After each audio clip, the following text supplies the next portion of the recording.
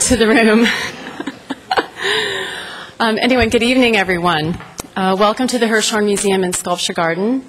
I'm Olga Visa, the director of the museum, and it's my pleasure to welcome you tonight and invite you to meet the artist, Matthew Barney, who will be in conversation with Nancy Spector, curator from the Guggenheim Museum. And we're just getting the sort of mics together and ready to get moving. Our Meet the Artist series, as many of you know, is an ongoing series here at the museum where we really offer opportunities for contemporary artists to engage in dialogue, often with other artists, with curators, and with you, the public. And as the National Museum here on the Capitol Mall, we're dedicated to enhancing public understanding of the art and artists of our time. And so this series is really affirms our commitment to that goal here at the Hirshhorn. I want to extend my thanks to the Stephen and Heather Mnuchin Foundation. They have made and provided ongoing support for this series now for a number of years. And we're really grateful to them for helping to support not only this program, but many programs that we offer here at the museum that would not be possible without the support of private individuals and foundations like the Mnuchin Foundation. I also want to take this opportunity to invite you to all come back. In a couple of weeks, we are going to be opening a new exhibition on February 15th, drawn from the Hirshhorn's collection. It's called Reflect, Project, Lightworks from the Hirshhorn's collection. And this is an exhibition that will be on view from February 15th until April 1st. And it's really an extraordinary look at some wonderful works in the collection that use light as a means to explore some very fundamental issues about vision and perception. So we'll put that on your calendar, and concurrently with that show, we'll also be featuring a new acquisition, a work that just is coming to the museum as a gift to the collection. It's a piece called Payphone by Robert Lazzarini, and it was a work that was first seen at the Whitney Biennial in 2002, a very surprising and one of the more memorable inclusions in that exhibition, a very optically arresting piece that I hope you'll appreciate as much as we do. And finally, ask you to also mark your calendars for March 9th. We're going to be opening a new project in the lobby of the museum, a collaboration between Virgil Marty and Pei White, who have created a wonderful installation and interactive environment in the lobby space. And we're going to kick it off with an after-hours program that evening, so we'll be open till midnight that night, and there'll be an opportunity to meet both Virgil and Pei and to partake of music and programs and many things throughout the course of the evening. So now I'd like to introduce our very, very special guests here tonight. And first, Matthew Barney.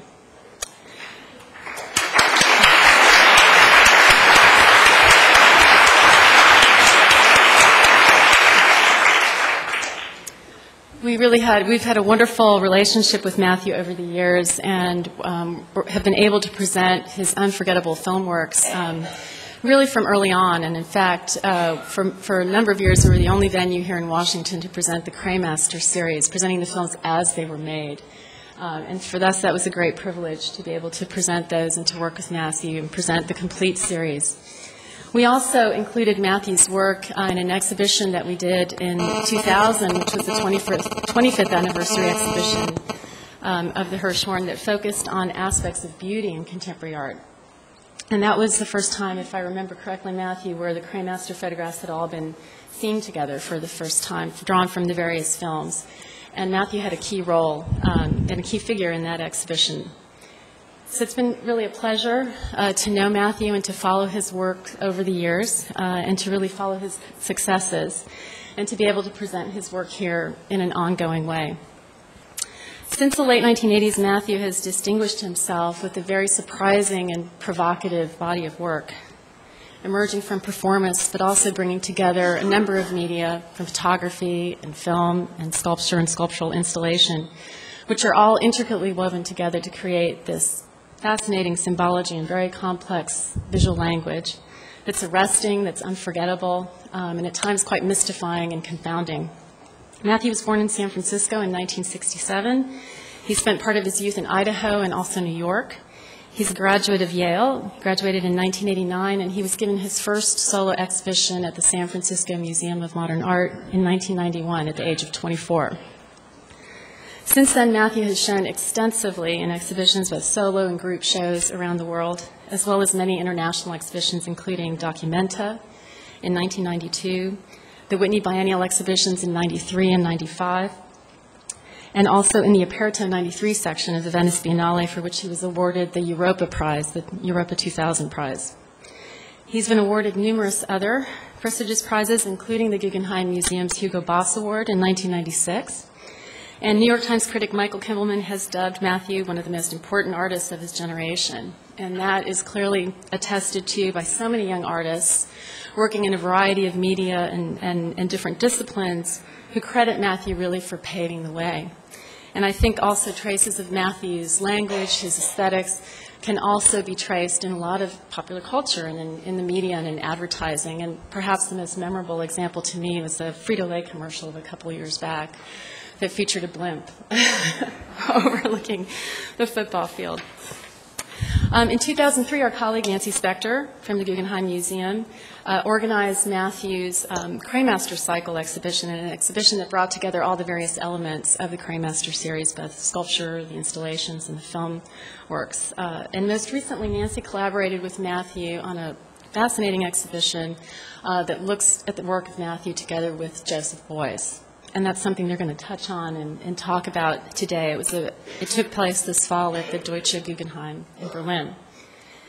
Indeed, Nancy has worked very closely with Matthew over many years, and we thought she'd really be the ideal partner to have and engage in a dialogue with Matthew tonight. And Nancy is the curator of contemporary art and director of curatorial affairs at the Solomon R. Guggenheim Museum in New York. And she's curated many, many wonderful exhibitions there, including those on conceptual photography, Felix Gonzalez Torres. At the Deutsche Guggenheim in Berlin, she initiated commissions with Hiroshi Sugimoto, Lawrence Weiner, Andreas Leminski. And she is now currently working on, she was selected as a curator to curate the U.S. Pavilion at the 2007 Venice Biennale, which will present the work of Felix Gonzalez Torres, whose retrospective she also organized at the Guggenheim in 2005. So please join me in welcoming Matthew Barney and Nancy Spector.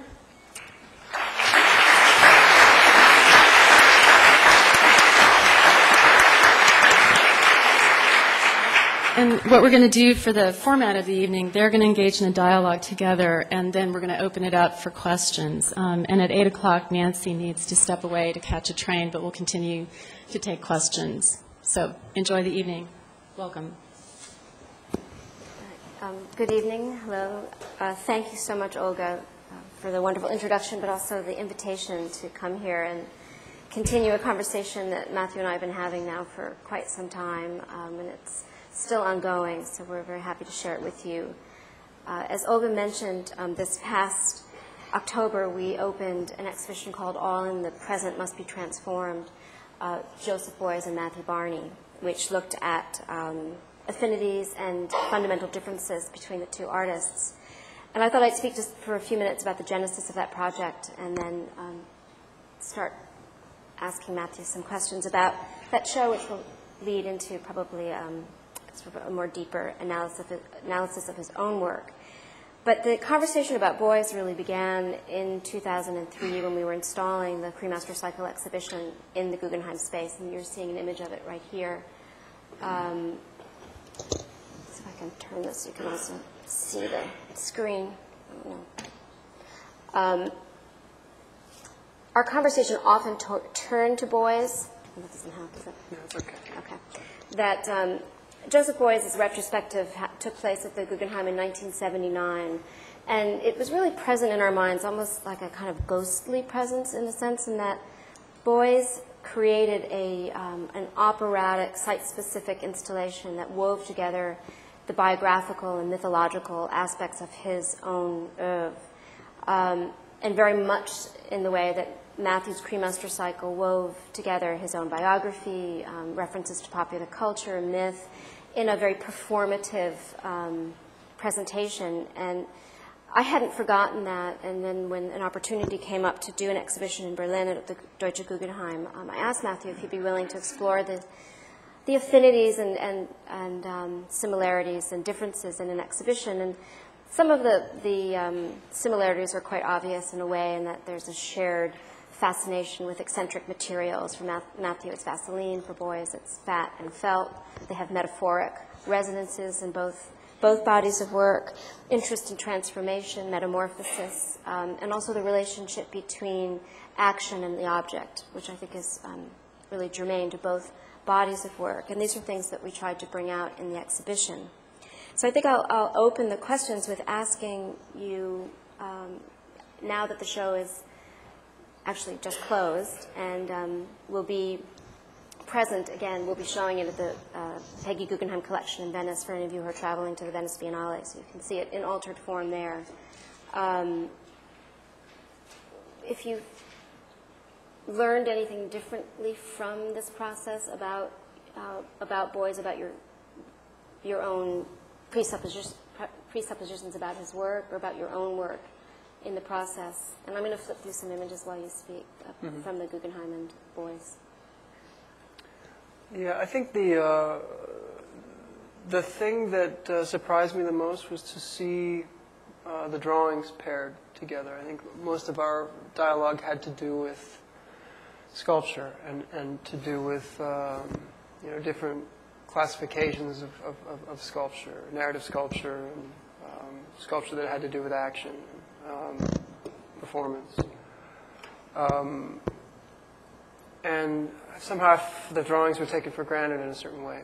We talked a lot about them too, but I think to see them hanging together was probably the most interesting thing for me, or the most surprising thing.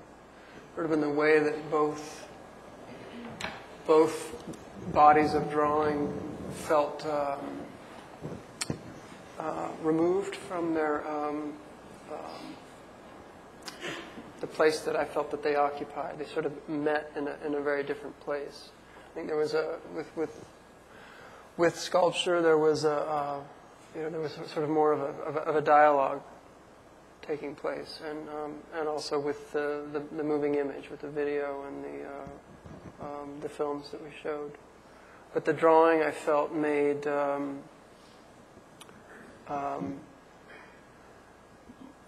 my drawings feel like they belong to a different time, and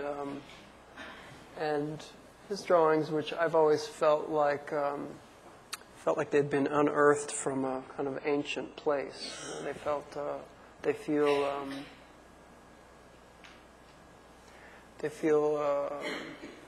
in a way much older than they are. I mean, in a very provocative way, and they seem to meet in a place or they met in a time that didn't belong to either of them. It's interesting that some of the press reactions to the exhibition dealt with this idea of the time between you, but it was mostly about that Boyes, it provided a different perspective on Boyes, and in many cases made his work feel maybe more relevant or more contemporary than he had previously been experienced, at least in recent years in Germany. So I know that was certainly a kind of public reaction to that. But I have a slide here because you mentioned the connection of drawings, and that, I think, for me, was one of the real impetuses to do the exhibition. I was going to ask maybe if both of you could move your mics up. I know there's a little sound problem. Okay. I can't move to yours. Up.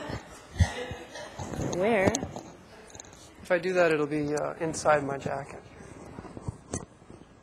Yeah. I see what you're saying. Okay.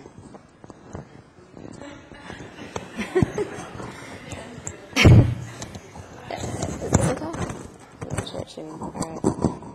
Trying. Okay. Sorry about that. Just the literal formal connections between your two bodies of drawing in terms of the kind of tentative line and a certain nervousness, a lightness to your draftsmanship. And then, of course, how central drawing is to both your work and Boyes's, from anything from the fact that you use it as a conceptual sketches and very finished drawings. This is a drawing we're showing from the most recent body of work, Drawing Restraint 9, which is happening after the film and the sculpture. But they, of course, exist in other ways. And here's some images of the very first body of work, Drawing Restraint, that you did as a student at Yale, where the drawing was used as part of a performance project, but that helped you tap into the ideas of hypertrophy and resistance. And maybe you could talk to starting there a little bit about the way you use drawing in that performative way. Mm-hmm. Yeah, I think, well, to go back to what you were talking about before, these different classifications of drawing, I think that the way that drawing works for me now is as a starting point. When I start a project, it's the first ideas of what would become a larger work are worked out in drawing. And they start to develop into what would become a storyboard for something that would be shot on film or video. And once it becomes a storyboard, the drawing changes. It becomes, it moves away from being a kind of a conceptual mapping of what the body of the project might, how it might start taking shape, to drawing literal frames of images that would be captured by the camera. So it becomes more literal in the process of making the film. And then at the end, after the film is finished, or after this text is finished, and these narrative sculptures are made from that text, drawings are then made from those narrative sculptures, in a way. The drawing is sort of the last, sort of most distilled part or point in the project. So that drawing you had up a moment ago was an example of a drawing like that would come after everything else. And then, in terms of the body of work, Drawing Restraint, which kind of, as you're speaking about drawing being beginning at the end, I mean, this body of work really encapsulates everything you've done in a way thus far, and that you've started this as Drawing Restraint 2, and you've just done Drawing Restraint 11, but I think there's more in process now, but that it's been a cycle in your work that's been continuous. And obviously there's more involved than just the act of drawing, but that you've used that as the impetus, in a way, to make a mark, and what it takes to make a mark. And in this case, to make a mark through or against resistance. Yeah, I think when I started doing these in school, I would do them in between sculptural projects. After I'd finished making something, I would set up a situation like this in the studio, a situation where I could generate a lot of drawing. And I think that there were a couple of things happening at that point for me. One was that I was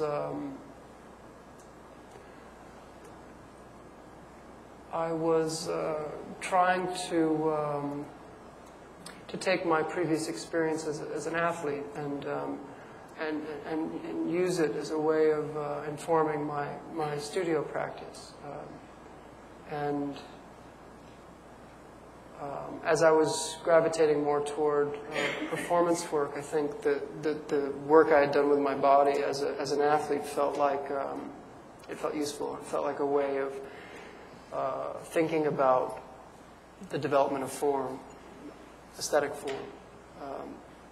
And that as an athlete, you're so, or I was so aware of that process of developing, toward what would eventually be performance on the football field, but the development of the body on the way to that, the training process, was always much more meaningful to me than the field of competition. And I think And I think that I eventually started feeling that way as an artist, that the process of making something was far more interesting than the finished work. And I think that's what drawing restraint ended up becoming, really, this idea of creating a situation where the proposal to make a finished drawing would be overcome by some kind of hindrance against that, some kind of condition that would encourage mark making, but would kind of derail the sort of the vanity of making a finished drawing. And that plays out on many levels throughout your work, that concept, like the Cremaster cycle being the 5-part circular, operatic whole that never can complete itself and rehearses that incompleteness in a sense. Yeah, and again, I think that the source of that is really that feeling as an athlete of being of training and preparing and storing energy and storing what felt like potential energy in the body, and feeling like the second you step onto the field, it would all disappear. And so there was, I think a lot of these artworks that were made have to do with trying to draw a line between that space where things are very fertile and potential energy is at its greatest, and this conflict of stepping over the line and watching all that energy disappear. There's just some images, some early drawings.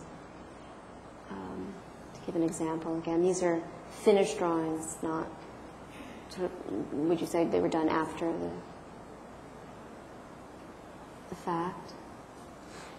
Some are, some aren't. I mean, this is an example, for instance, of what would have come at the very beginning of a project. This was done when 3 projects were being visualized. One took place in Los Angeles, one took place in Germany, and one in New York. And they were, it was visualized as a kind of trilogy. One was the condition of incline. In the center there was auto shaft, and on the other end was the facility of decline. And these were, it was a story that was acted out by Jim Otto and Harry Houdini. And in the center, this auto shaft space was governed by Al Davis, who was Jim Otto's coach or his manager. And so these kind of conceptual mappings of the projects tend to feel more like that kind of drawing. And relate to some of the sketches, actually, jumping ahead to the Cremaster cycle storyboards, like the aerial view of the chorus girls, which I think I have here later for Cremaster 1 on the field.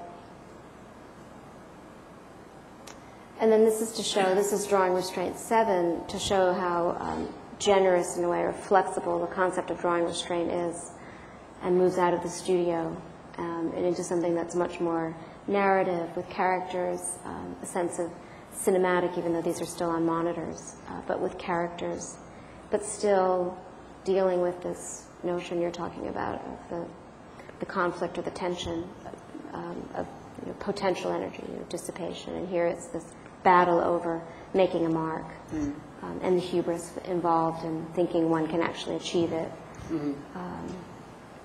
Yeah, I think the other reason why this one feels a lot different is that there was quite a bit of time that passed between number 6, which was done in, 89 or something like that, and this, which was done in 93. And I think in that time I had done that Otto Houdini project, and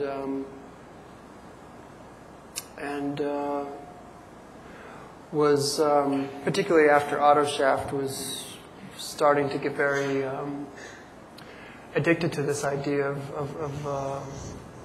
of allowing the piece to be blatantly narrative, and I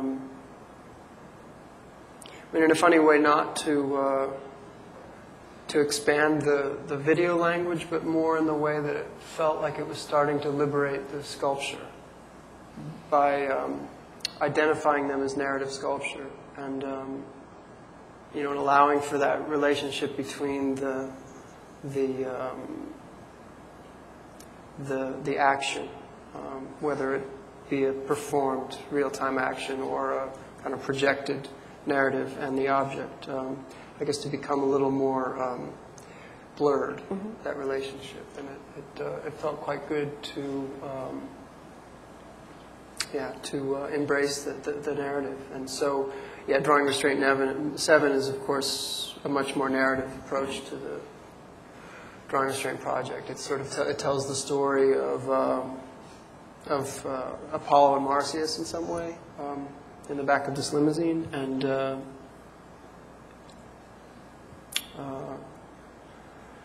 yeah, it takes that kind of threshold I was trying to describe earlier, and aligns it with the sort of moral, that moral threshold that exists in that myth between the satyr and the god, and this proposal of challenging the god and the punishment that takes place. Yeah, I've always seen this as a portal onto the cremaster cycle. Yeah, that and auto shaft, sort of leading you to that sort of really epic narrative. But it was really interesting to see that you circled back around after. I think this is an installation shot, 2 of them, of Drawing Restraint 7. But circling around afterwards to Drawing Restraint 9 after the cremaster cycle, to kind of return to that same the equation that you were exploring in the earlier body of work. These are examples we were talking about before of storyboards for cremaster cycle films with drawings that were conceptual sketches. There's 2.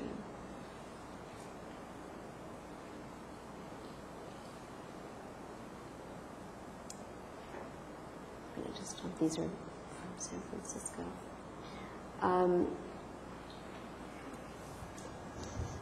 Did you want to say anything about your return to this kind of live action after the cremaster cycle, and having really stepped away from those kinds of exercises? Yeah, well, I would say that I mean, I think it's something that you're going to show some images of later, but I mean, the moment after the cremaster cycle was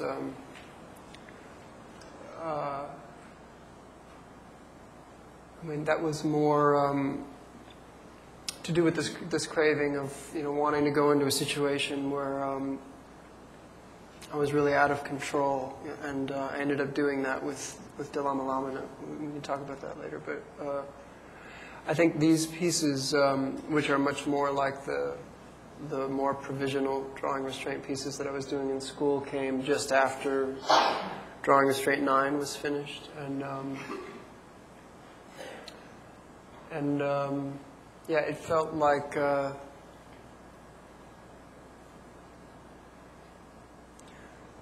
quite good to be able to start and finish a piece within one sitting, and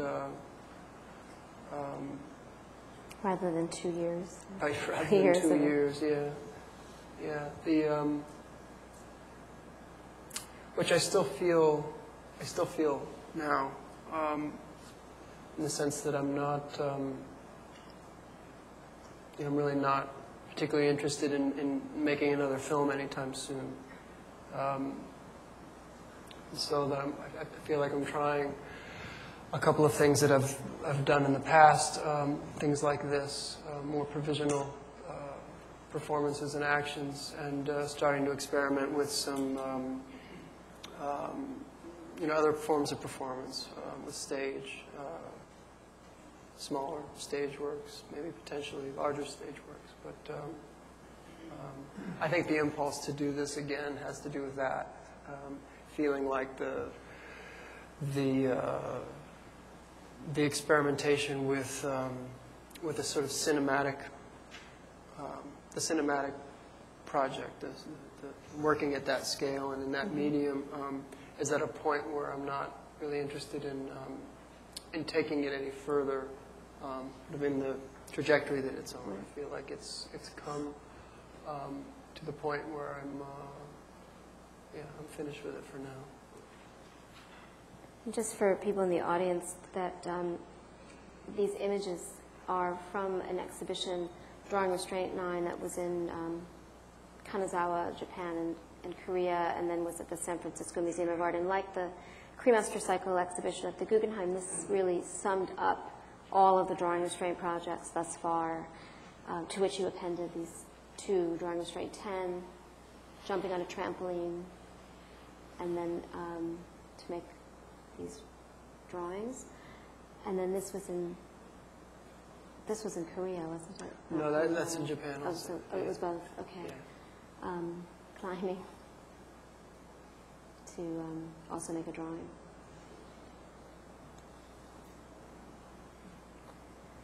And then sort of shifting to another thematic thread that runs through the exhibition in Berlin, connecting your work, is the relationship between the action or live performance and the object, and whether it's a relic from the performance, or in many cases for you a sculpture that is imbued with the narrative that takes place in the performance itself. And this is a view of Boyce's Eurasian Staff performance that exists on video, which we showed in Berlin, with the felt, 4 of the tall felt angles, as an example of how Boyce's performances often engendered sculpture / relics that somehow were to contain the essence of the ritual enacted in the performances. And we paired that in the show with Matthew's early field dressing. This is a still from the video, and this is not a view from Berlin, but one from PS1 recently. The installation with the video monitor showing it, and I thought maybe you could start by talking about, for you, what appears to be a very conscious relationship between performing never publicly, and then allowing the footage of the performance to exist in proximity to a sculptural object that was used, and probably also then somehow altered or changed for exhibition. And how conscious, and maybe we were talking a little bit before, this relates to your own interest in performance art from the 70s, and the idea of ritual and endurance, but obviously wanting to do it differently or bringing it up to date in some way. Yeah, well, I think that the artists from Boyce's generation, both in Europe and in the States, they were certainly influential for me, and I think at a certain point I realized that the things that I was looking at were fragments of what had happened. I think especially with somebody like Boyce, it takes a while to understand that that's what it is that you're looking at, because he used photography in a very particular way, the way that sculptures are photographed in detail, rather than in a broader view. So you never really feel like you're seeing the whole thing. And of course, with a lot of the work in the 60s and 70s, there wasn't an extensive documentation of this stuff. And if there was, I didn't really have access to it. So, you're looking at a single still of a 4-hour-long performance and feeling like you have some kind of an understanding of this thing, which is pretty interesting. And actually interesting enough for me that I think it started to inform or influence the way I was thinking about these videos, about performing something for the camera, and using video in a way that it would sit somewhere between an honest document of something that had actually happened in real time and something that exists more like a proposal for something that may or may not have happened. And I think in doing that, it started to suggest that that there could be a relationship between a moving image and an object in the same space that wasn't overdetermined in the way that it often can be. In my opinion, that when you walk into a space and there's video running, it's difficult for it to not be didactic or to absorb all of the energy in the room. In the same way that a television in a bar is a quick way to ruin a conversation, right? It's magnetic. So it's yeah. But I think that that my relationship to boys is very much like that.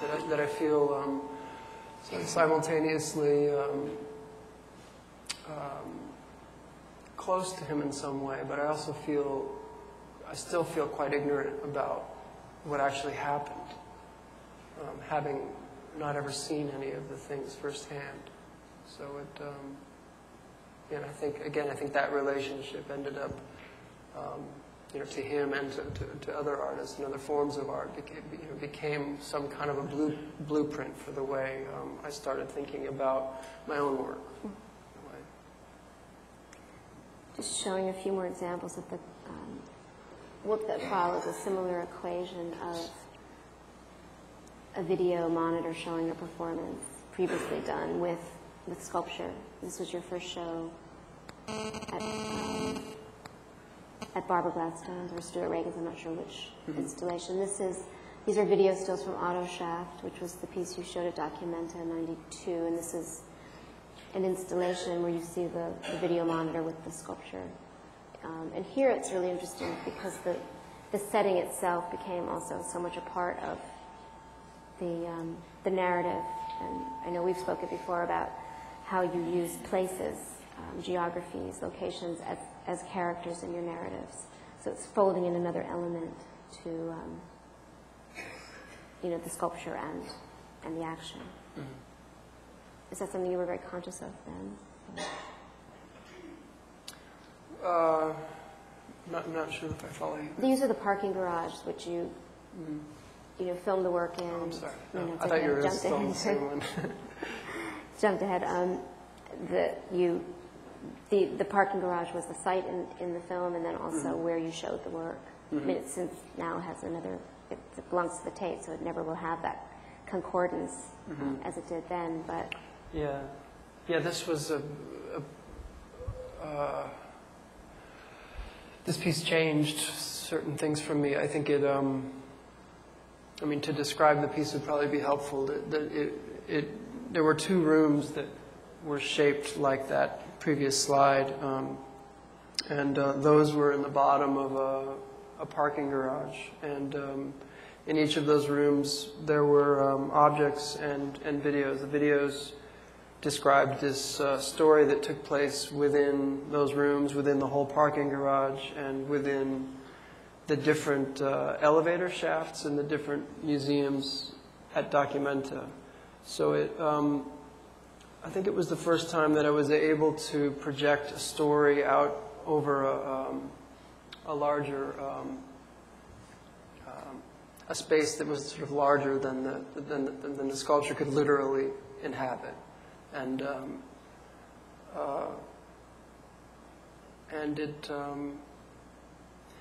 I think it was around the time that Auto Shaft was made that I started making drawings for the Cremaster cycle about choosing these locations across the map that had some kind of autobiographical relevance, or in certain cases, geological relevance or mythological relevance that could be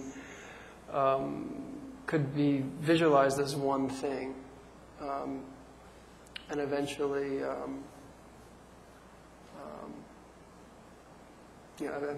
one form.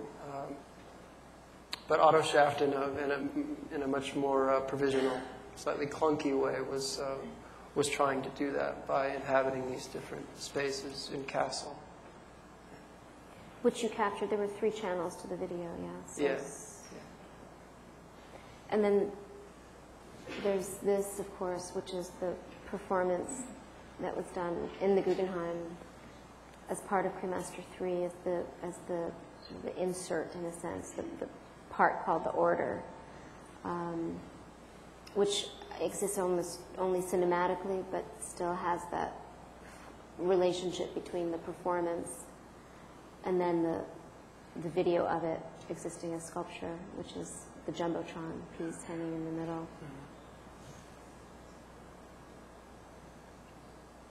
Mm-hmm.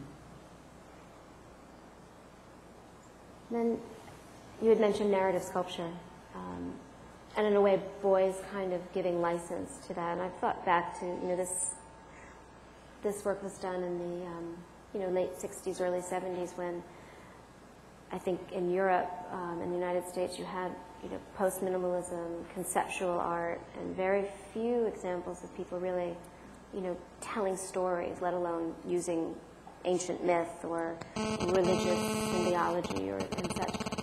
And here you have pieces like this, and it was really interesting in terms of the trajectory of your work that we're talking about, that when you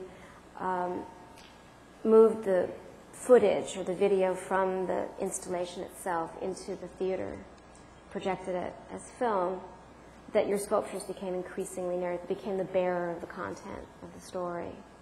It was no longer a kind of triangulated relationship, or if it was much larger. You had the theater and the gallery versus everything happening in the gallery. Mm-hmm. And was that a very conscious decision, or is that something that... Well, eventually it was, but I think it didn't start out that way at all. It started out...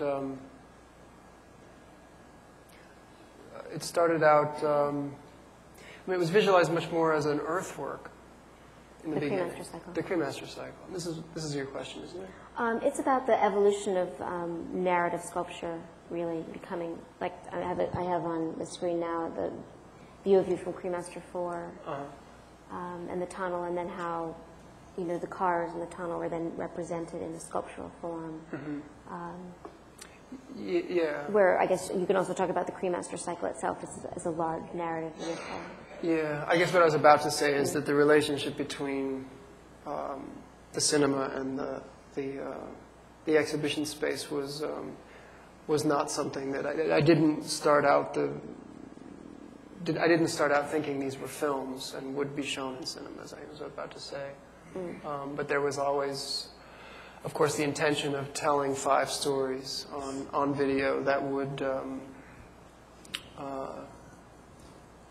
would have some sort of playback mechanism. I just didn't know what it was when I started it, and it was harder for me to separate the different elements, and not think about it in terms of one whole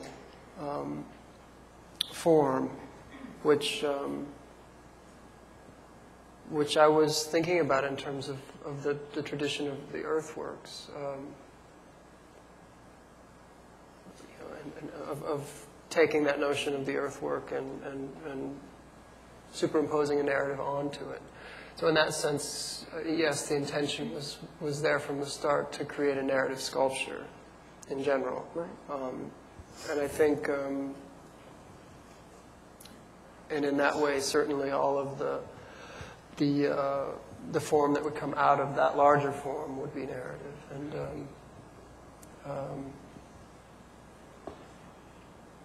yeah. Well, here's some specific examples, I guess, from Cremaster 4 into the major sculptural object that And then the Chrysler Imperial, which is the piece the Guggenheim owns, and has been you've seen it already in the installation shots in Berlin.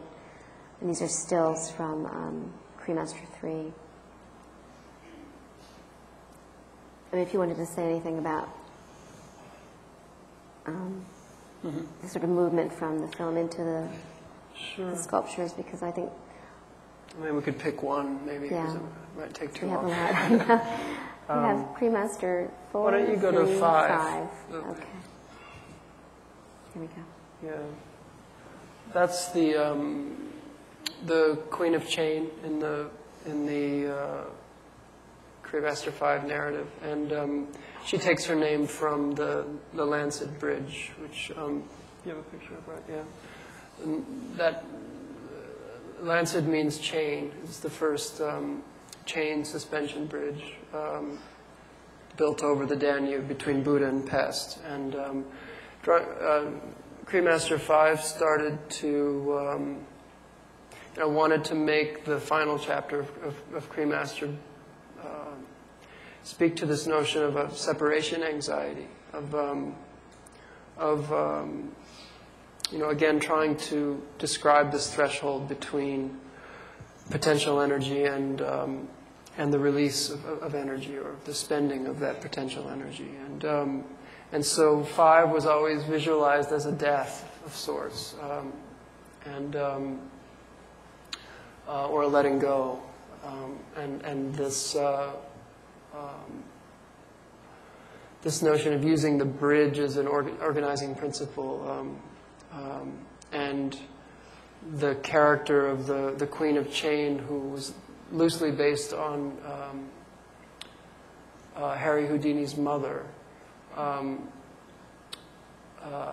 the other principal character, who sort of has 3 forms. There's a diva, the magician, and the giant. And the magician is a more literal depiction of Houdini.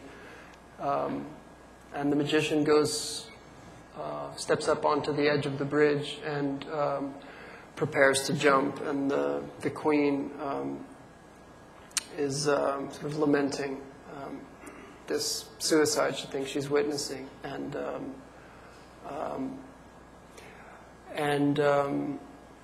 so at the end of the film, you see Houdini jump off the bridge, and you see what starts.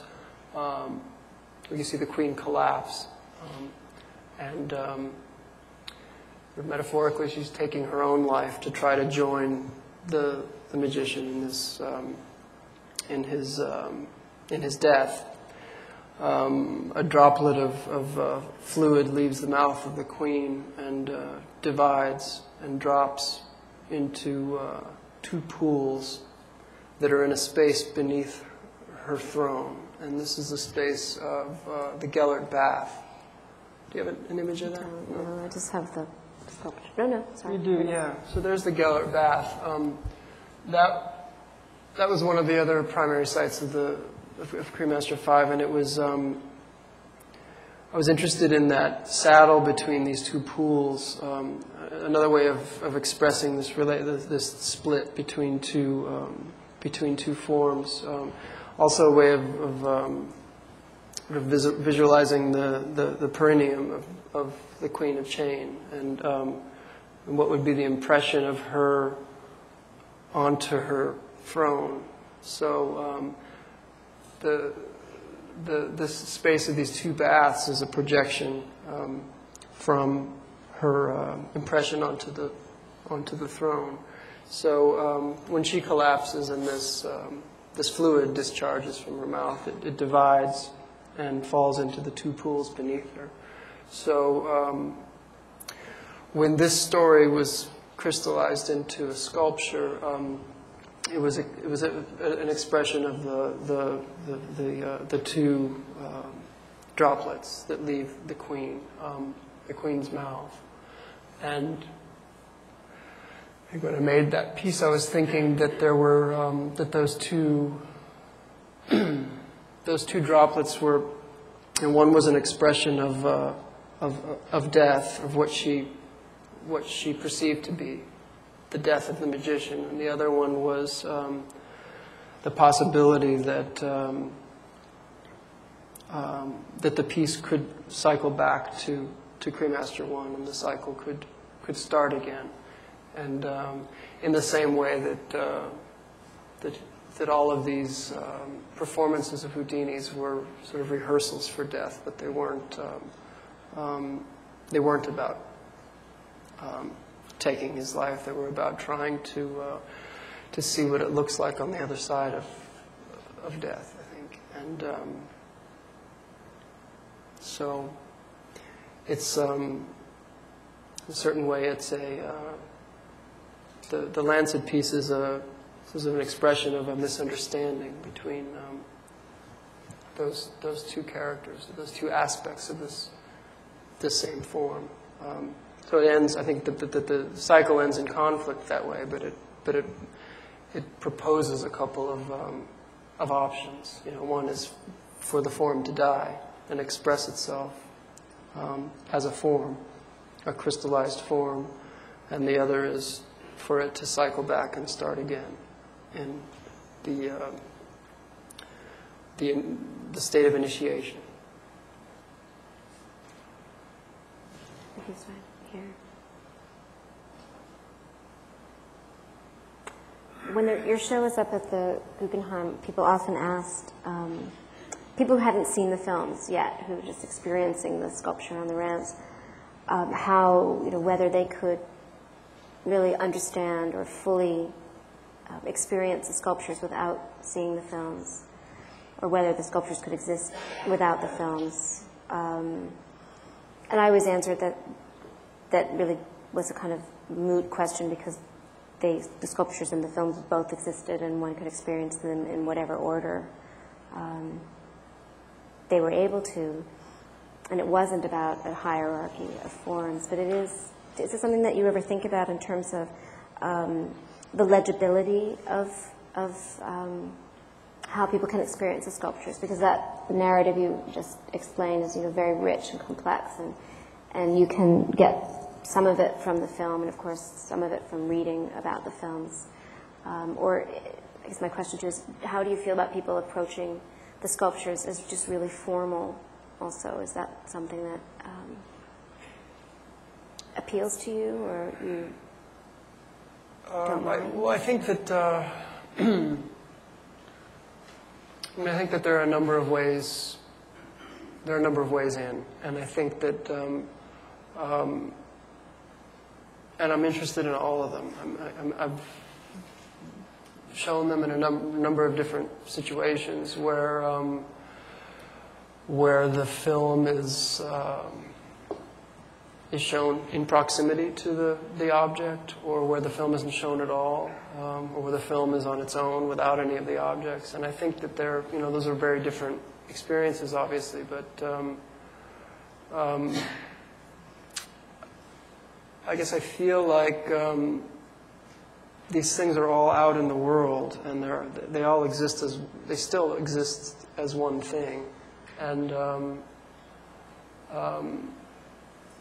I say this in terms of my own relationship to looking at art, maybe by other people. I'm very willing to follow a trail of crumbs that an artist leaves behind, and travel around and see the different pieces that comprise a group. And so I think that that this work is made with the assumption that somebody's going to have the willingness to do that, and to make those connections eventually. And I think it goes actually beyond the films and the objects and the photography and the drawing. That there's there are books that have made which which I really do consider to be part of this form. And the soundtracks. Right. Which I can't claim I've made, but they're part. But they are part of it. Yeah. Mm-hmm.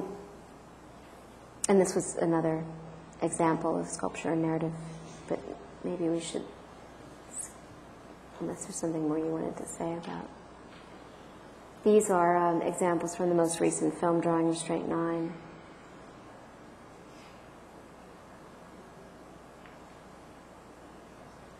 And the other relationship to Boyce that I was hoping to discuss is the kind of inherent theatricality in his work, that he was adopted a number of personae, shaman and teacher and politician and activist, and it was really inseparable from his art and inseparable from his life. Whereas for you, your work is incredibly theatrical as well, and the performative aspect informs probably all you do. But and you assume roles, but the roles end when the work is over, in a sense. I mean, it's not. And we were talking a little bit about, with Boyce, the idea of projection outward, and that his mission was really messianic. It was out to change the world in a very utopian, modernist way. And your work is more about a kind of interiority. Mm-hmm. And that, that's really a fundamental difference, even though there's a kind of sameness there, mm-hmm. In terms of the performative. And these are just some examples of not only you assuming roles, but also appropriating theatrical genres that you kind of use at will, depending on the story at hand. But I'm just curious in terms of what, where you think you are in the work. That's sort of a hard question, but... Mm-hmm. Well, I think that the thing you said about interiority is, would be, the way that I would start to define it really, and that I think that, there's an attempt to create an internal landscape that, that uses biological structure to give it, to establish it, to establish an interior, a structure that's inside me.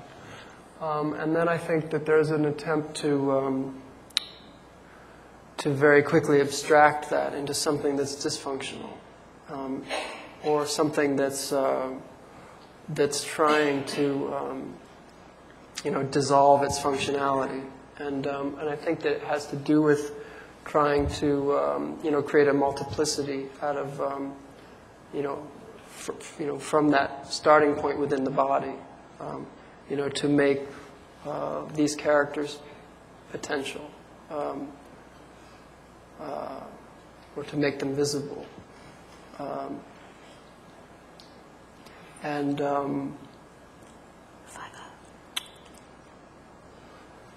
Yeah, and I think as far as I can say that I understand Boyce, I think that I would say that his project is sort of the opposite in that way. It is very much about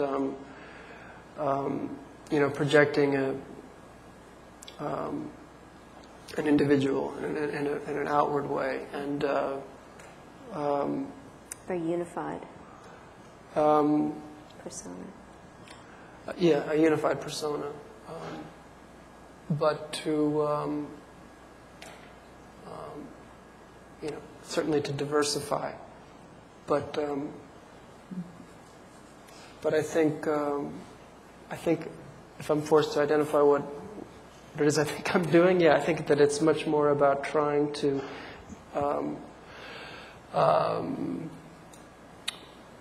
move, to in a certain way turn myself inside out, or to go inside and try to dissolve myself into a place where where things can become multiple. That's very risky, brave aspiration, I think. When it's so much today is about the sort of the ego of the artist and the signature look and the identifiable theme. and to choose something that's polymorphous and potentially limitless in a way is I think really a quite remarkable risk. It's almost 8, so I just wanted to, so many images. I think it's frozen. No, okay. Just jump ahead for a moment to maybe end on this, and then I'll leave you with questions from the audience. This work which you mentioned, Dilema Lamina, which was the pageant staged during Carnival in Bahia in a collaboration with Arto Lindsay, in which was a big parade truck in which you've made a film out of it that involved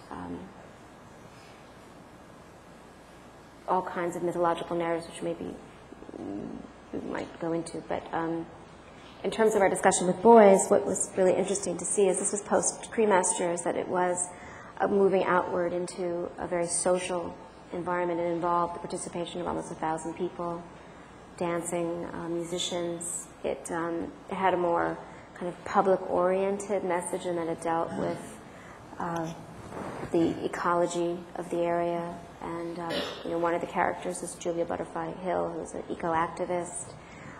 So it seemed like a shift in a way, although it still had many of the themes that had been in all of the other work, but this really felt different. And I don't know if that is a direction that you're interested in exploring, or could just say something more about that, because at least in the project we just did, it felt like a place where boys, political activities and activist activities, and your kind of maybe burgeoning consciousness of moving the work further out into the world met. Mm-hmm.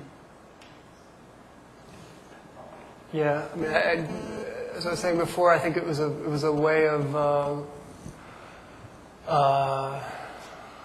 cleaning my palate after the Cremaster cycle. I think I was really craving to put myself in a situation where I really couldn't control the environment the way that you can on a stage, film stage, or through the process of editing, and so I was invited by somebody, by Arto Lindsay, to come to Carnival and visit, and the following year we decided to make a float, and it was done with a couple of months of preparation. It was a very different project for me. But it did lead to, I think, working in a real condition like that, and trying to tell, I would say a similar kind of story that I had been telling with Cremaster, but in a completely different context. It started to, it created the foundation for what Drawing the Straight Nine became, to go to Japan and to make a piece on this whaling ship, together with the crew of that whaling ship, using them as the cast, working within their working schedule, working our filming schedule around their working schedule. So it, what happened in Brazil was quite chaotic and completely out of control. Whereas in Japan, I think the more successful aspects of the project in Brazil were used as organizing principles for Drawing the Straight Nine.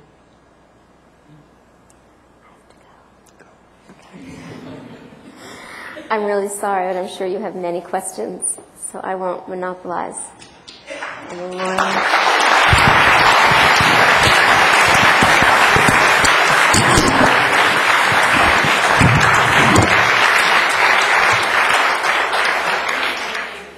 So much for sharing with us and for being here, and bid you farewell, Nancy. Thank you. And we're going to turn the lights up and open this up to questions. So if we could have the lights.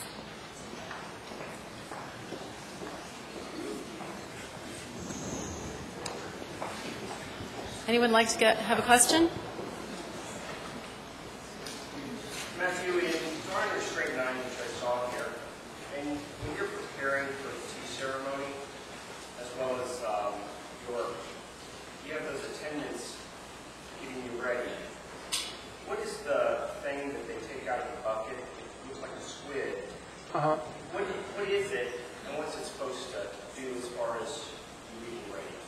you have pelts on.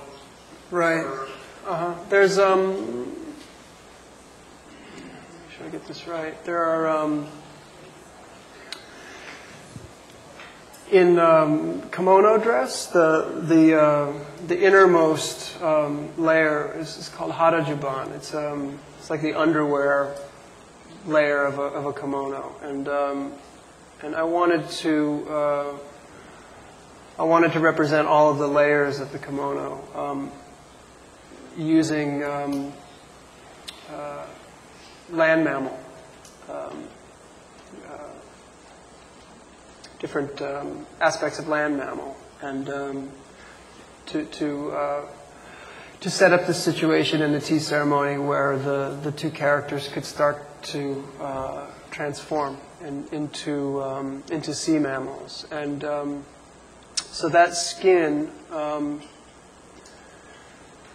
to be quite honest with you, is not a land mammal, but rather it's an ostrich. It's an ostrich skin, but it's not tanned. It's which is why it's still quite pliable like that. Whereas all the other layers were done with elk hide and horse hide and in her case coyote and fox and a number of different furs that way.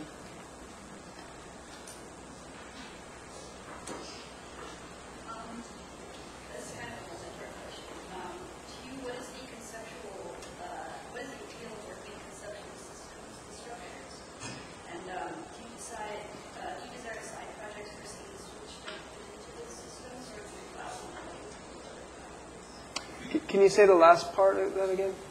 Do you desire side projects for things which don't fit into the systems that you're working on? Mm-hmm. File away those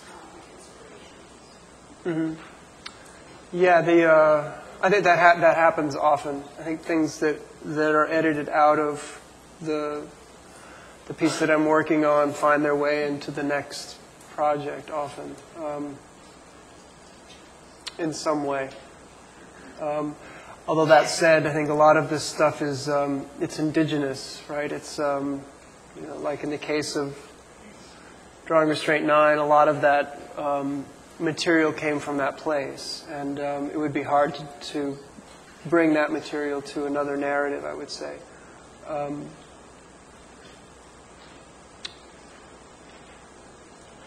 And the first part of your question was, why am I attracted to it? The system which encompasses different aspects of your life and aspects of your interests. Why am I attracted to it? I mean, I think that it's, I think it makes me comfortable. I think that I'm, I work with a team of people, and I think that I've more or less done that right from the start. And I have a feeling it's because I grew up playing football, that I'm really used to working with a team of people and being a part of a team. And I think, so a plan is drawn and everybody understands what the plan is and we execute the plan. And, and I enjoy following the rules. It's, it doesn't really feel so much like a decision as much as it is something that I'm very comfortable with. Just really curious why you frame your drawings Mm-hmm. the way you do, and the material itself sort of overwhelms the drawing, and yet you make it sound like the drawings are a very, very important part. Mm-hmm.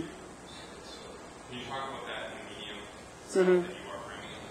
Yeah, well, compared to some of the drawings that Nancy showed tonight, the frames,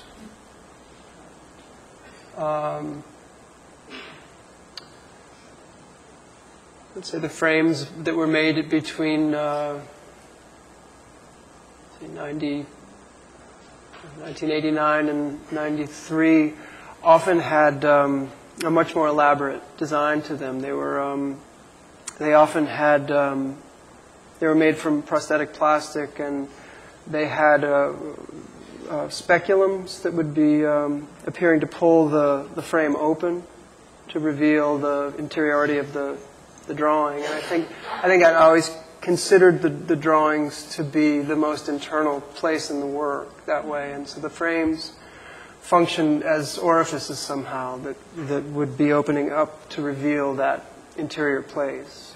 And so I think as the frames did become more simple over time, but they never stopped having that kind of materiality of a kind of prosthetic, a plastic that belongs to that family of plastics that the body can accept, that those plastics can live within the body. They can be applied to the body to build the body outward, the prosthetic family. And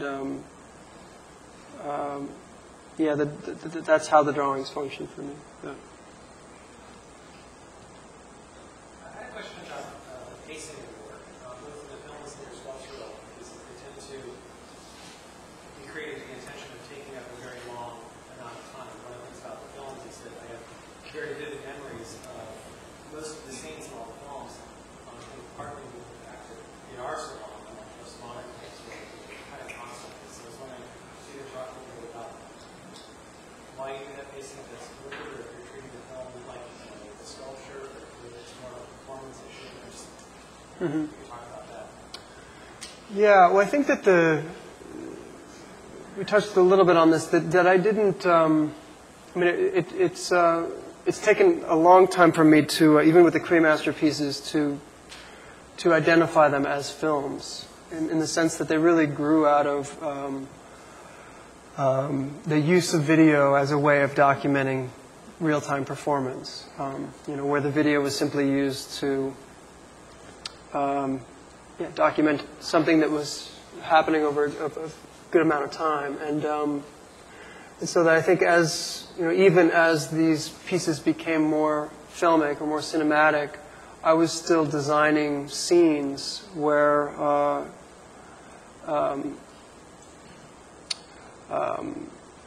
material would be manipulated, or a form would be generated, or even a relationship between characters would take place, which were performed in real time, and we would shoot them in real time, and they. It would be very rare for something to be shot in the way, with the economy that films are usually shot. And I think, I don't think I would actually be capable of doing it any other way. I think it's my nature. I think, I'm interested in having that experience of performing things that way. So I think that. And although that footage is edited down, it's still, I think it's still answering to the energy it had as a real-time activity or action. So are you saying that you didn't do many takes, or? Well, it depends on the scene. I guess I'm talking more about major scenes. Of course, there are insert shots and transitional moments where things are done in a much more traditional way in terms of filmmaking. Close-ups and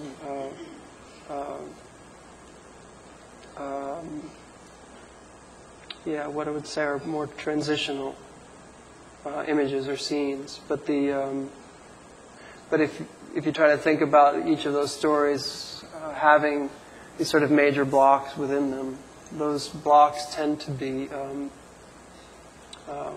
quite durational.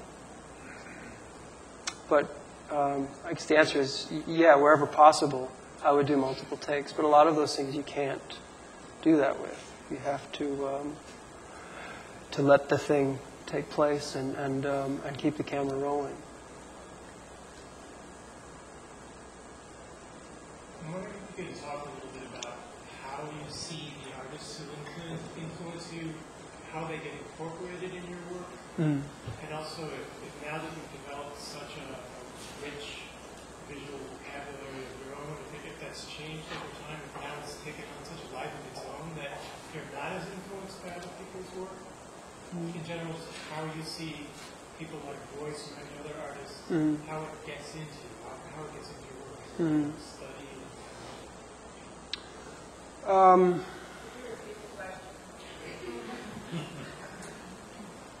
How do the artists that do influence him, how does he take them into his work?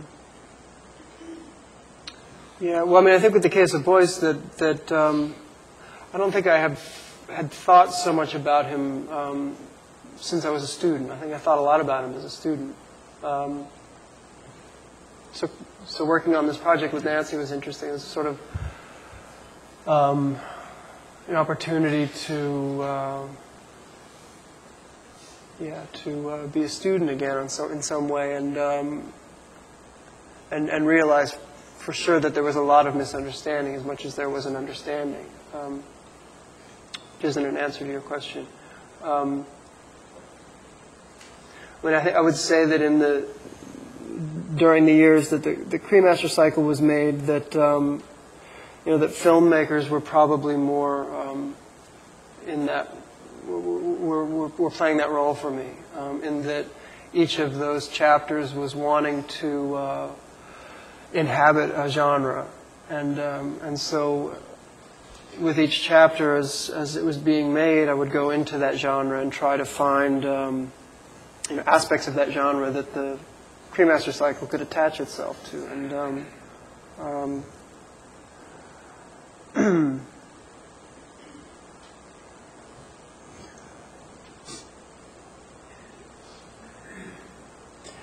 but I would say that isn't, I think when you're thinking about something as a vessel that way, it isn't going particularly deep inside you, is it? It's, in the same way that the myth of Marsyas and Apollo, I think, it's sort of a vessel. It's a container for my narrative, and I think that the films that I'd been looking at during that time were approached in the same way. They were,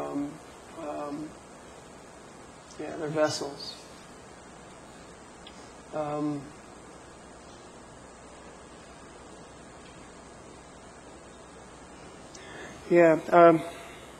I still feel like I still haven't answered your question, really. I mean, I think when I see something that I like, I mean, I think it tends to go into me in a very visceral way, in a very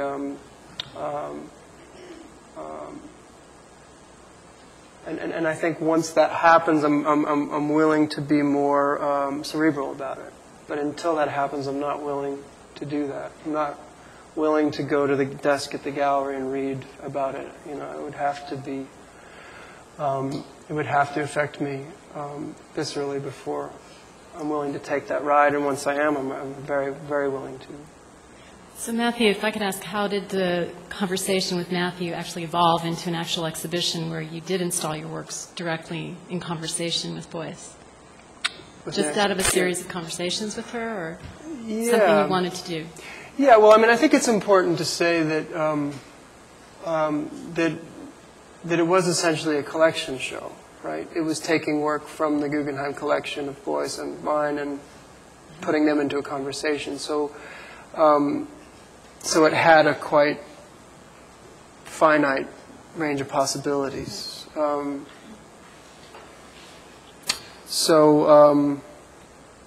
think so. That was a pretty easy question to ask, in the sense that it could have been done with me or without me. But I think that because of my relationship with Nancy, it was quite interesting to work together again and to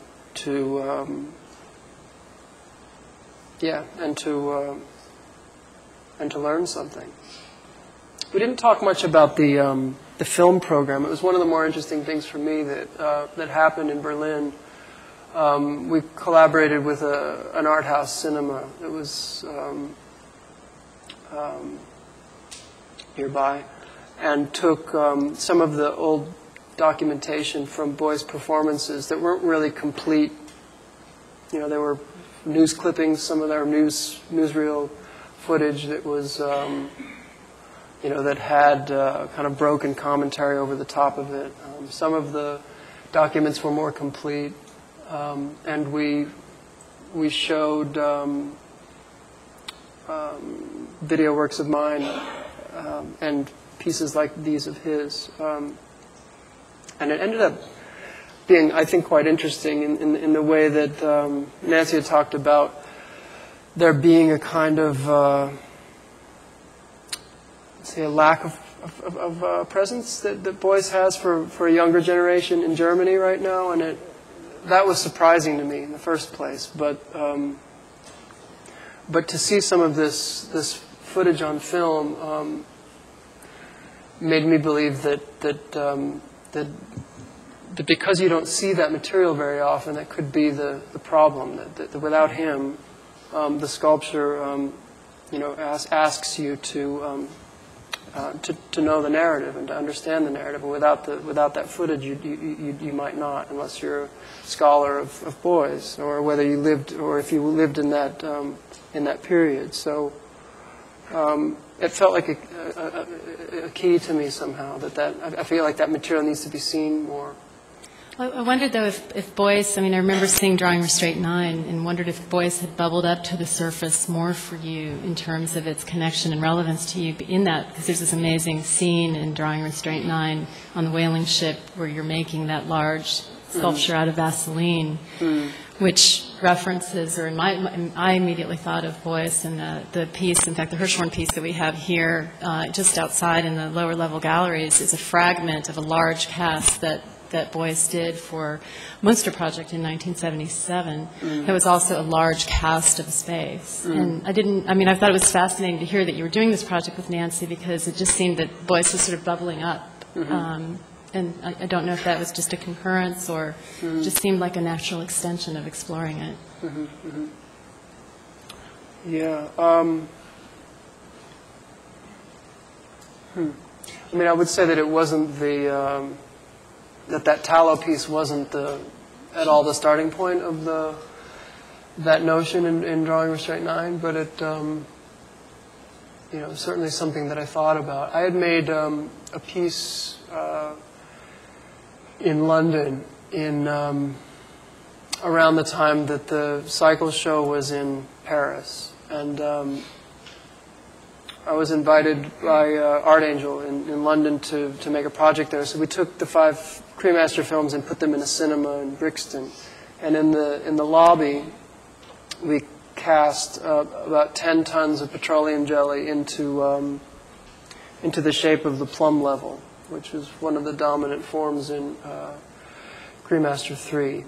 And I was really eager at that point, after seeing the Cremaster Cycle exhibition finished and seeing it installed in Cologne, to make one more sculpture, and one that would have a much more entropic nature, and that I always had identified and felt that the Cremaster project in general was like that, and that somehow none of the sculptures that were made really expressed it in the way that I felt it needed to be expressed. So this piece in Brixton had that kind of intention, just knowing that pouring that much petroleum jelly would fail as a casting. It would collapse.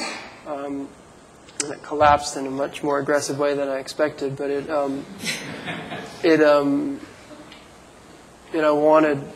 wanted it to be an expression of failure that way, and so that was sort of the beginning of the Drawing Restraint 9 idea, and we remade that piece a couple of times, and the environment of dealing with that much petroleum jelly ended up leading to this notion of working on a whaling ship. The idea that being around that much fat, whale fat, must feel something like this, dealing with that much petroleum jelly. So there was this proposal at that point to make one of these large cast pieces on a boat, on an unstable surface, and to allow for the condition of the ocean to affect the form, the way that the form would behave. But I certainly never stopped thinking about the tallow piece during that production. Do you want to take one more question? Oh my gosh, many questions. Three artists that haven't been mentioned that I want to hear your take on are Duchamp, Yves Klein, and Robert Wilson. Do you have any interest in those artists? Yeah, certainly.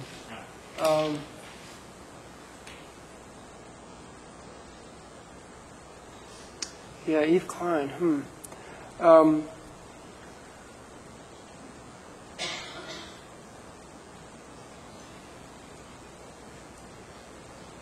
Yeah, I mean, I would say that there's the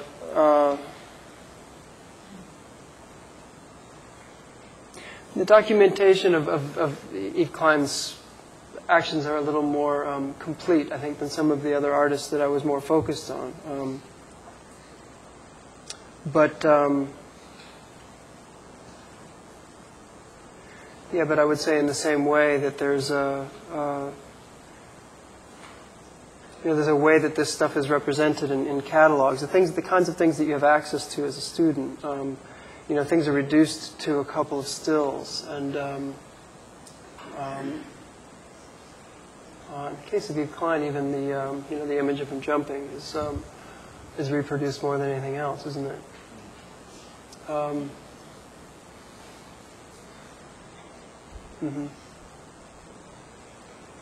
I mean, Robert Wilson.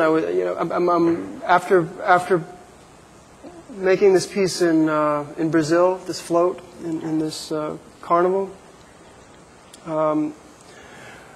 it's something that I'm thinking more and more about now, of developing a piece for stage. And so, some of these guys who have made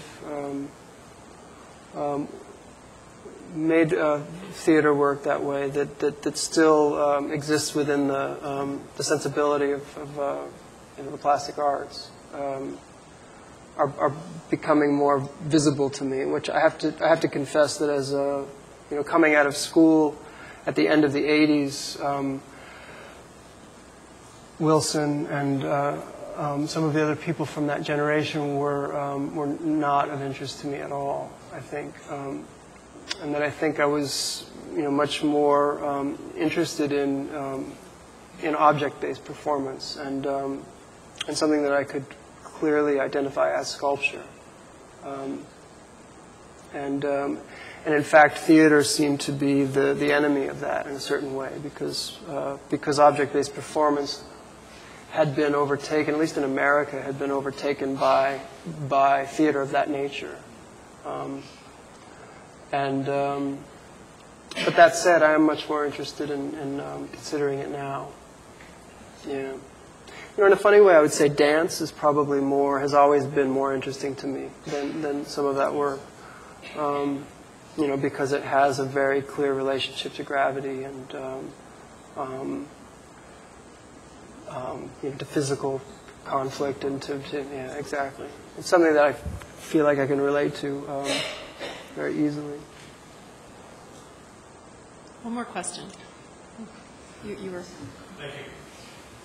You mentioned about football. Yeah. Many years ago as an influence on your work today. Mm-hmm. What other aspects of your life in the past? How does it affect your work? How is it displayed in your work recently?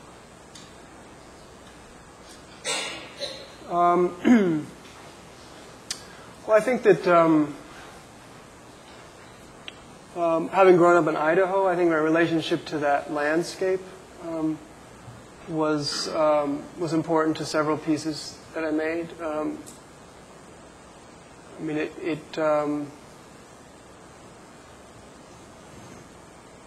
Growing up in southern Idaho made the Executioner's Song, Norman Mailer's book, interesting to me as a text that I could work from, which Cremaster 2 is based on the Executioner's Song.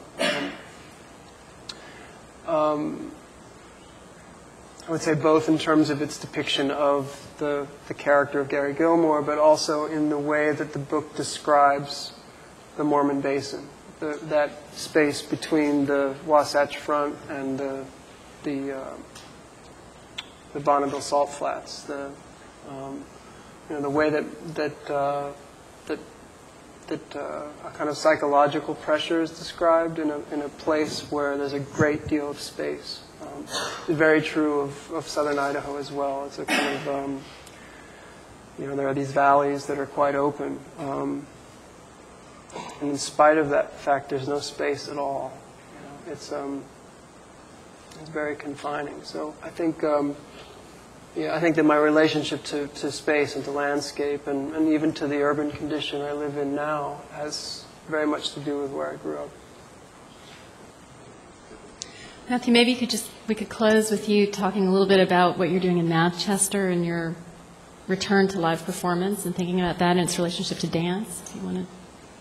Yeah, I can't say much about it, but I can say that I am developing a piece for stage, and I'm doing a very small section of it in Manchester in July, which would probably be no more than 10 minutes long, and that's part of a project of 10 to 12 artists have all been asked to do. These are all visual artists. None of them are come from a theater background, to do 10-minute long performances one after another in a way that someone is imagining would come together as an opera or would have some kind of an operatic arc to it as an evening.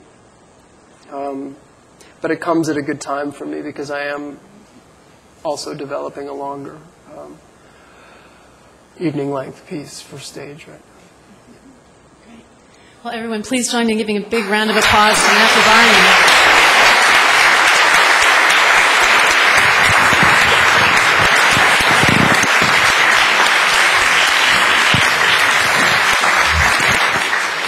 Thank you for coming. Good night.